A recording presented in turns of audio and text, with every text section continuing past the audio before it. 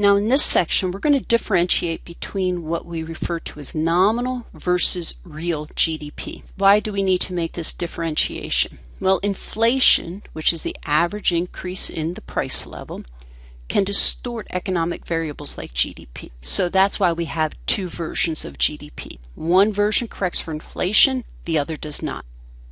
Nominal GDP values output using current prices. It does not correct for inflation. If we are calculating nominal GDP for 2010, you use 2010 prices.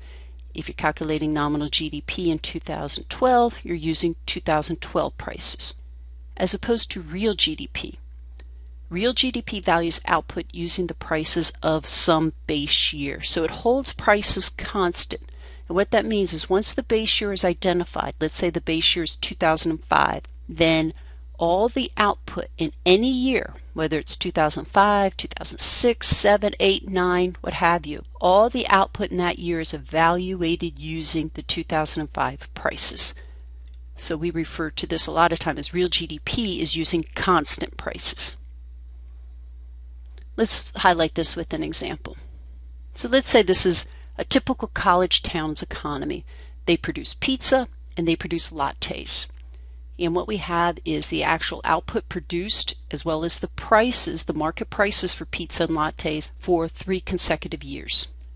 If we were calculating nominal GDP in each year, in 2010, we get the value of a pizza in 2010 by taking the quantity of pizzas times the price of a pizza and adding to it the value of lattes produced.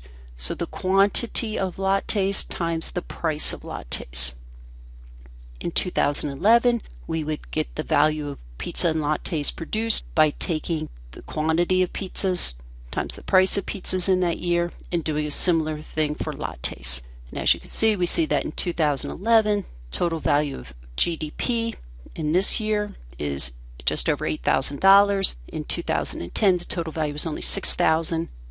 And finally, for 2012, the value of nominal GDP is equal to $10,800. So once again, all we do is for each year use the output of pizzas produced times the market price of a pizza to get the total value of pizzas in each year, and add to that the value of the other goods that are produced in that economy. In this simple case, just lattes. The quantity of lattes produced in each year times the price of a latte in each year.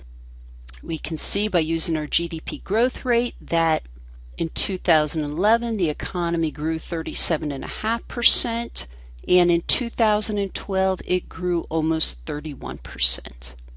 Now if we want to calculate real GDP in each year, we first need to define a base year. And I'm going to define the base year as 2010. So what's that mean? That means we're going to use the price of a pizza in 2010, the price of a latte in 2010, and evaluate output in 2010, 2011, and 2012 using those base year prices.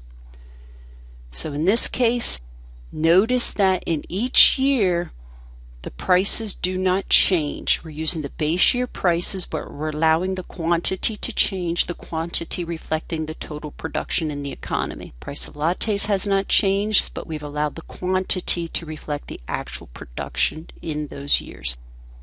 Real GDP increased 20% in 2011, and it increased a little under 17% in 2012. Let's kind of put all this together. So these are the nominal and real GDP numbers that we just calculated. Notice that nominal and real GDP are equal to each other in 2010. This is because 2010 was the base year. So the current price is equal to the base year price. So it will always be true that real and nominal GDP will be equal to each other in the base year. In each year, nominal GDP was measured using what were then the current prices, 2010 prices, 2011 prices, 2012 prices.